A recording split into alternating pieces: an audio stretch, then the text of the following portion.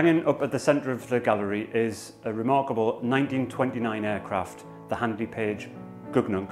It was a one-off and it was made to compete in a competition to prove that you could make aircraft safe.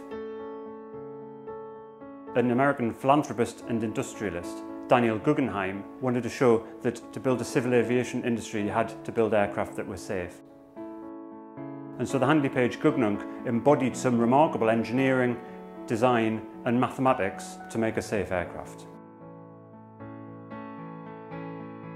After the competition was over, the aircraft was brought back to the UK and used by the Air Ministry for a series of experimental trials at a facility in Farnborough. Those trials took several years while the experts learned all they could about the science and technology and mathematics of the Handley Page Gugnunc. In 1934, trials were over and the aircraft was brought back by Handley Page, who'd made it in the first place, and they presented it to the Science Museum. It was on display here until 1939, the outbreak of the Second World War, when it went into storage. And it was never shown in public again until now, when we've made it the heart of our new mathematics gallery. When mathematicians and engineers are designing new aircraft, they use models in wind tunnels.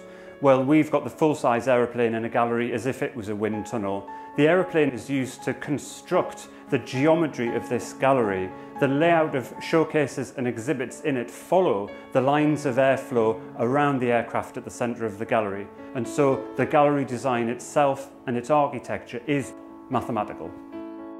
This aeroplane sits at the centre of a gallery of many exhibits, but it stands for many things. It is itself a mathematical exhibit, aviation, aerodynamics, but also we can think about the people who made and designed that aircraft. Who were they? Who were the mathematicians? We know the names of great mathematicians from history, but there are so many mathematical practitioners whose names we don't know, whose work has changed the world around us using mathematics.